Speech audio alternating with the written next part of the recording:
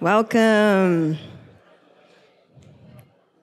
So I'm pleased to introduce a speaker who's come all the way from Sweden. Thank you, Alice. So she's going to be talking today about automatic systems for making hydroponics, which is going to be awesome. And I want to say that she works with sustainable urban design and also lots of young people in Sweden. And she's based in Stockholm. So if anyone is around Stockholm, check her out. Okay, so take it away. Thank you, Alice. Thank you so much. Yeah, it's actually sustainable urban development, which is sort of an important point. But yeah, let's do this. This is going to be a really dense, short talk on hydroponics. It's 30 minutes. I will speak really fast, but the slides are available online. And I will absolutely be available for questions. Maybe not here, but at our campsite, and I will give you the address in just a moment. Many of the advances in hydroponics comes from...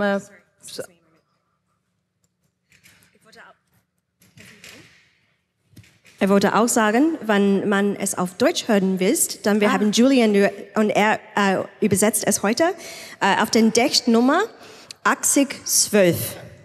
So 8012, wenn man auf Deutsch hören will. Danke. Okay. A lot of the advances in hydroponics comes from pot growers, so keep this in mind when I talk about it. I grow vegetables myself, but just so you know. And if there is any problems with my presentation graphically, it's not only on me, because Keynote hate human beings, so you have to excuse me for that. Okay.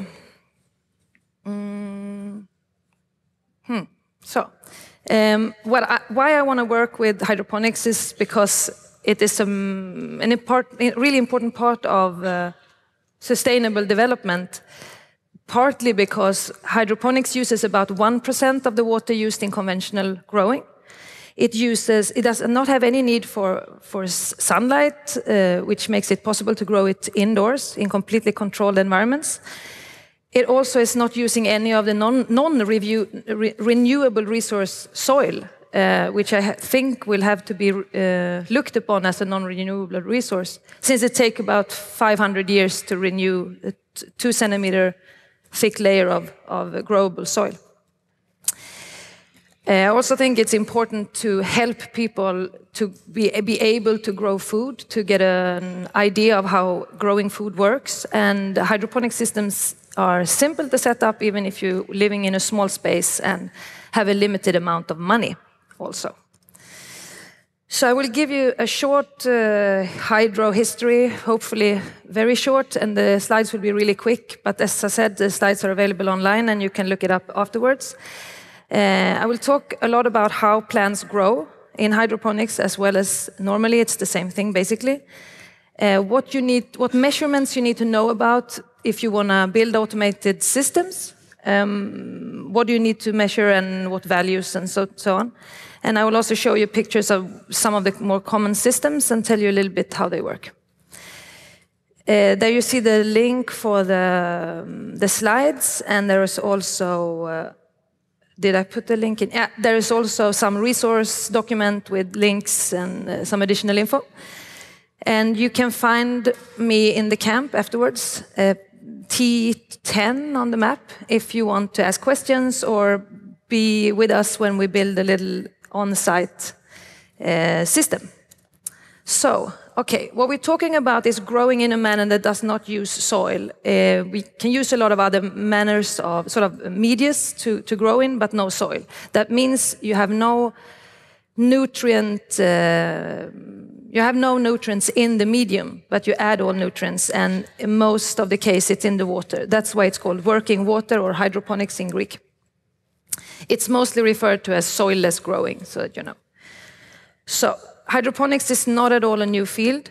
It's been around for a really long time. We can begin at, 600 BC, Babylon. The Hanging Gardens of Babylon, probably hydroponic, we don't know for sure. Possibly that they had some mechanical automations, but we don't know. There are indications. The Aztecs was 1100 AC. They used something called the chinampas, which is like floating islands, using the roots hanging down into the lake. Very hydroponic, but more like run like traditional agriculture. So a little bit later in time, 1627, we have Francis Bacon and Sylva Sylvanum. This is, as far as we know, the first printed mention of growing directly in water or in nutrient solution. 1699, a guy called John Woodward grows spearmint, and he can prove that plants grow better in contaminated water than in distilled water. So this is like the beginning of nutrient solution growing. 1860s, we have Sachs and Knopp, two botanists. And they developed the first nutrient solution recipe, basically, and they had no focus on automation whatsoever, as far as I know. 1929, Jericke is probably the most important guy in soilless gardening history.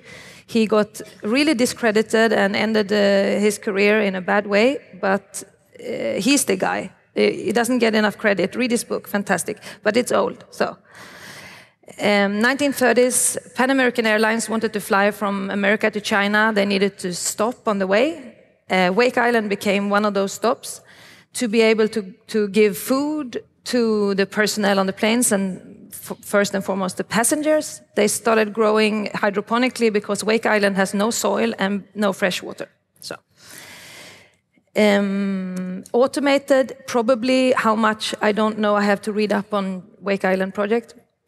So 1938, these two guys, what are they again? Let me see. Just a moment.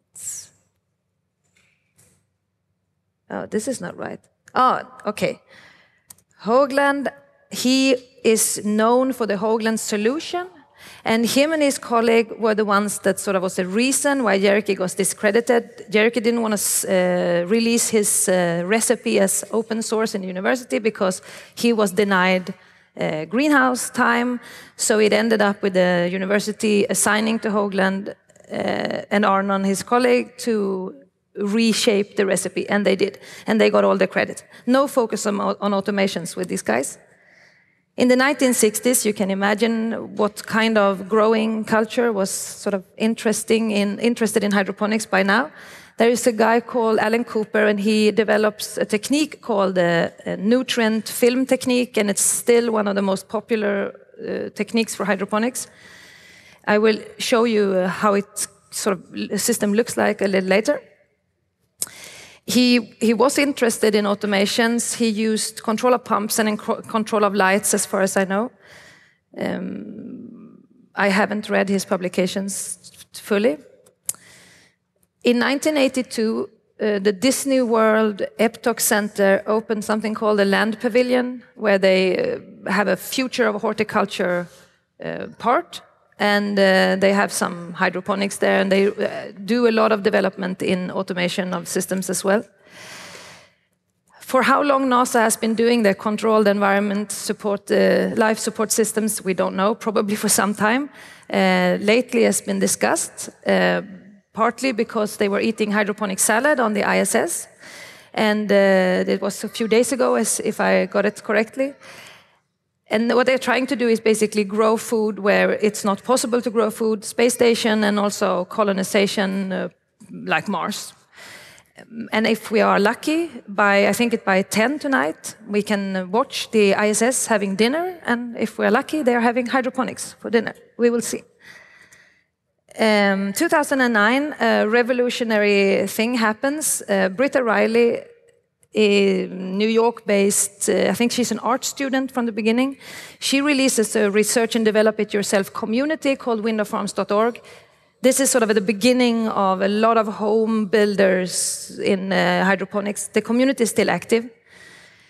This is the version 3.0. She released the community with her version 1.0. It's a really large community. It's a fantastic amount of solutions and people to talk to. It's a good place to start if you want to build your own system and look at automated systems in the future.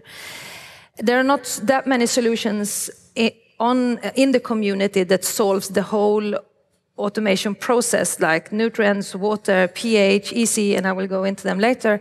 But there are many that solves pieces of it. So it can be a really nice resource if you want to find facts on how to do it.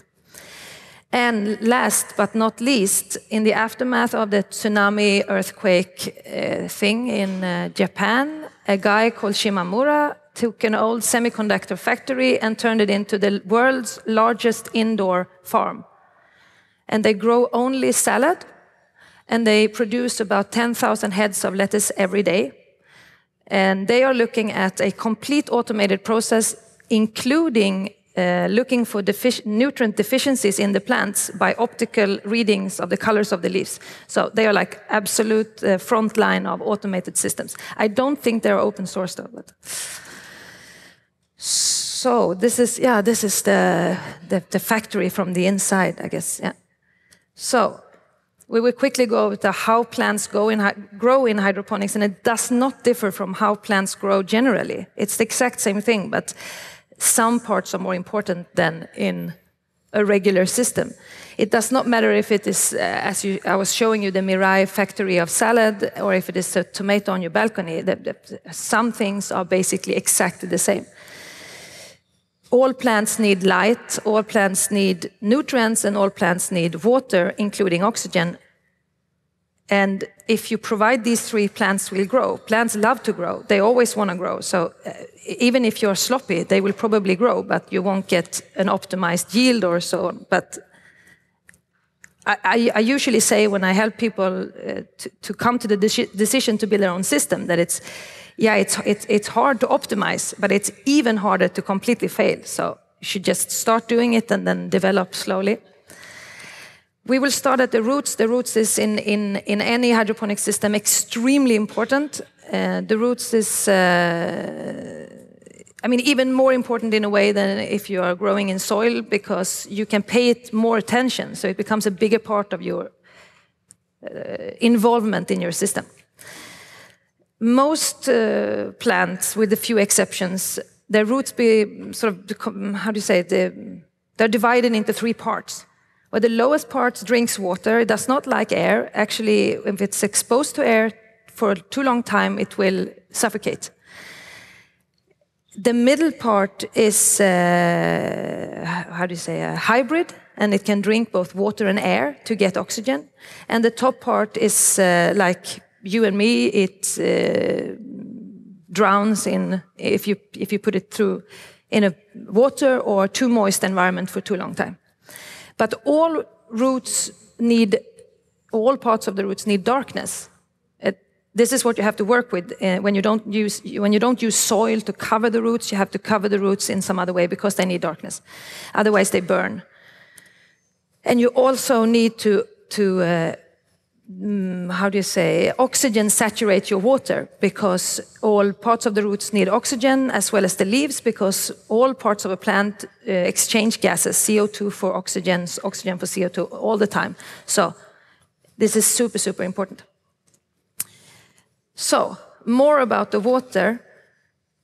It's nothing strange about it, except that it's the absolute most important part in a hydroponic system.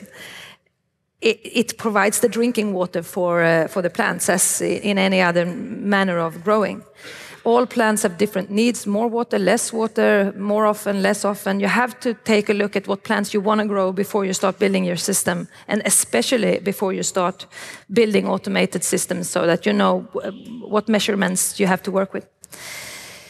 Always keep your water saturated. You can do it by building a stream, like a dripper system, but you can also do it by an air stone, like the thing you have in an aquarium, that you push the air into the stone and it gets divided into really small bubbles, and you will have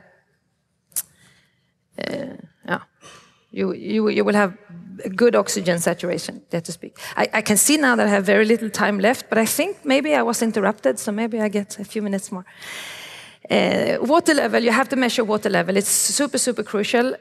No shortages. There are many ways to measure it. The most simple way, I guess, it's an electrical circuit. You can build simply at home. There are really expensive professional tools for professional price that continuously measures the water levels. Depends on what you want to do. The water is also a nutrient agent, and we have to measure pH to be able to know if the plants can assimilate the nutrients, because at the wrong pH level, the plants cannot assimilate the nutrients. The nutrients are available as ions in the water in inorganic form of salts. And for the, how should I will post a link to a really nice table that will show you how the different nutrients get locked out at different levels of pH. I guess you know what pH is and how it works.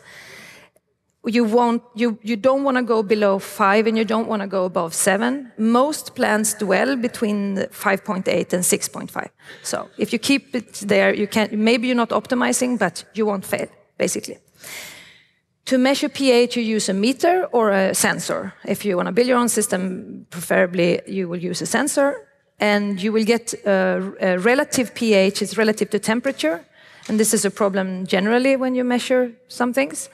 There are really expensive measure tools that compensate for temperature, but as before said, to a professional price. You can also correct the pH by using chemicals, pH up, pH down kind of chemicals. You can also flush your system. If you're looking at building an automated system that automatically corrects the pH, I know of 1 or 2 projects who is semi-successful. The links are in the resource text file online, so I won't say anything more about it, but yeah. So EC, electrical conductivity, is super important when you work with hydroponics. This is the presence of ions in the water. And you can say a lot about it, but you can measure it in EC, you can measure it with, what is it called, the TDS, I think it's an American way, they measure it in ppms, and EC measures it in Siemens, millisiemens or microsiemens. There are sensors, you can use sensors, you can use meters, they're basically the same, but the difference between the TDS and in parts per million or EC, I don't have time to explain here, but there are good links in the text file. Over to the nutrients. This is, of course, really important. This is what you add to the water. The water is supposed to be no nutrients in the water to begin with. That's why you measure EC in the water before you add the nutrients and during your growing period. So which are the nutrients? We have the micronutrients, nitrogen, phosphorus, and potassium. We have the secondary macro and the micronutrients. They are super important, all of them, but they are divided like this because of the sort of the amount that they are needed in the solution. Nitrogen stimulates growth of biomass. It's really important at the beginning of a growth period of a plant. It's said to be the most important nutrient, but strictly speaking, they're all equally important. With a total deficiency of one nutrient, it won't work at all. So. Phosphorus for fruit set and energy. Plants need to bind energy in chemical bindings, so from sun or from any other light source or heat source. And phosphorus is really important in this process. And the potassium, this also stimulates fruit set, bud set, but it's also really important for plants to build resistance to a lot of diseases. This is actually something that we don't know exactly how it works, but a really important thing. I think I will have to jump some here. This is something on the light. As far as we know, you don't need any natural light. You can grow on completely artificial light when you grow food or whatever you're growing. What you need to remember also, recent research has shown that you can treat your plants with 24-hour, 24/7 light, and it doesn't seem to be a disadvantage, but this is at an early stage of research. What you need to remember is what color temperature your light has. You also need to remember to check the heat radiation from your lights and the strength of the light. The heat radiation is an issue, even with LEDs, because of the amount of LEDs that you will use in a small area to produce the light that you need, so keep it in mind. There's some tips on artificial light, and it's the redder spectra is for flower and fruit. stimulates flower set and fruit set, and the bluer part is for biomass growth.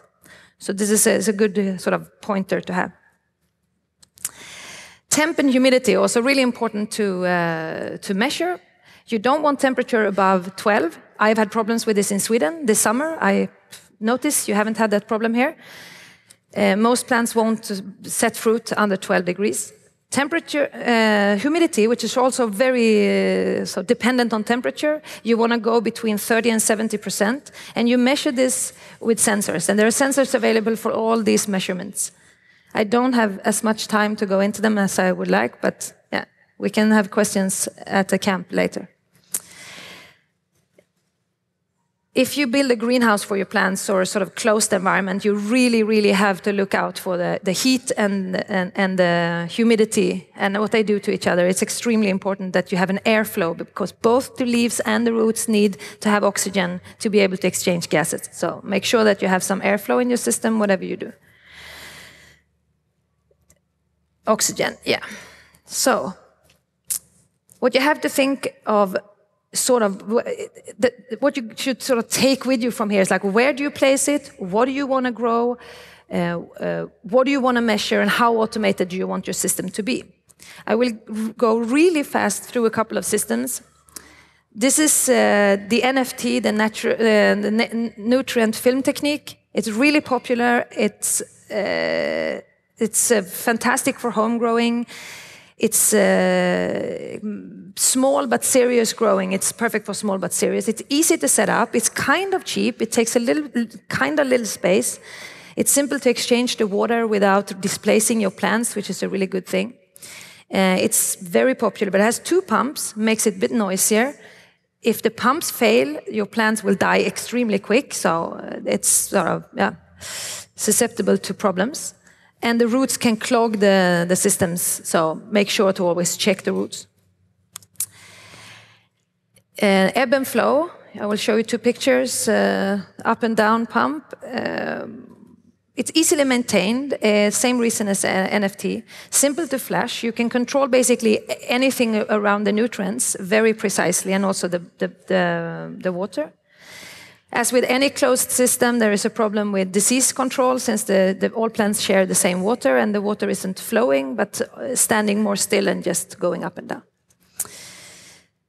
So, aeroponics are really popular amongst pot growers and industrial-sized growing. It's very efficient. It's like making the absolute most of your hydroponics. It's more expensive to set up, and it's difficult to maintain. If the mist nozzles get clogged, you will have instant problems. Also, it's susceptible to some specific diseases because of the high moisture level in the air. I think salmonella is a problem, so yeah. Pros and cons. Fish, aquaponics, I mean, it's a lovely idea, but maybe if you want to farm your own vegetables, you don't want to have an aquarium or a fish farm as well, so it's like another thing. But it's popular, and it's being developed in several big universities around the world, so it could be fun to try. The deep water culture, this is one of my absolute favorite. I have one at home. I will build one in our camp later tonight, or maybe tomorrow.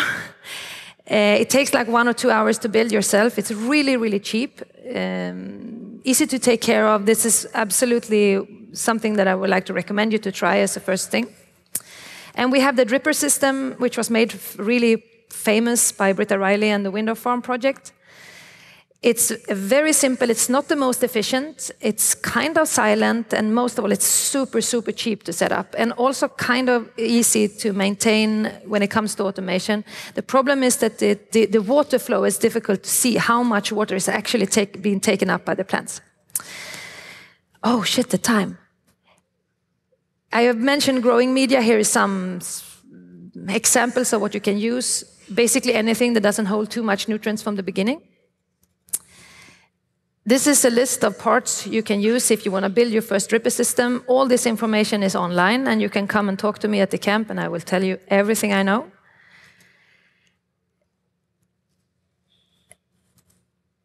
The current status on automation, I will not go into this because there is one project, Bulukin's hydroponic controller built with Arduino is a fantastic source of information.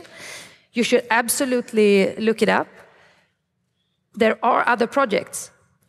Some of them have copied his project basically just as its whole and just rewritten the descriptions. So I really recommend you to, if you want to start working with automated hydroponic system, first of all, look at the Bulukin's project and see what is possible, because he's done a really, really good job. And the code is available, the discussion is really thrive. A lot of people continuously work or is involved in the discussion, and it's lively. So you should really take a look at it.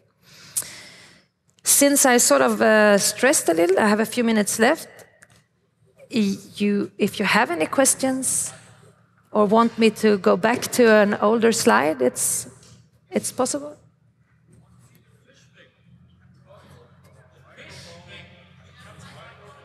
He was asking about the fish thing. It's called aquaponics, and I can give you a short explanation. The fish, you give the fish food, the fish poop in the water is pumped up to the plants. The plant make use of the nutrients, and they also clean the water, and the water goes back to the fish in a state where they can keep pooping in it. I saw something very interesting. So people make something called earth ships. So they take the water they use for showering, and then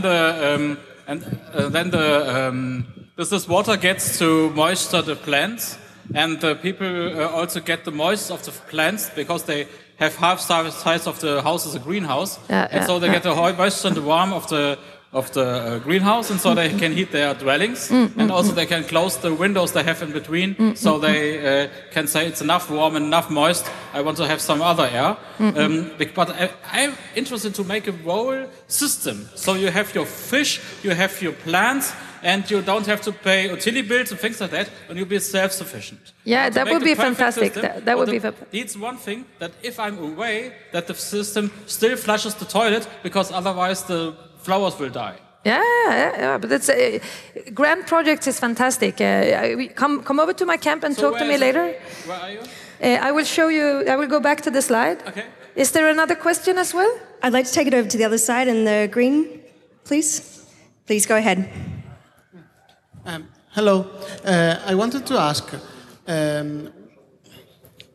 how much more efficiently, if any, does an automatic system gives to an hydroponic system?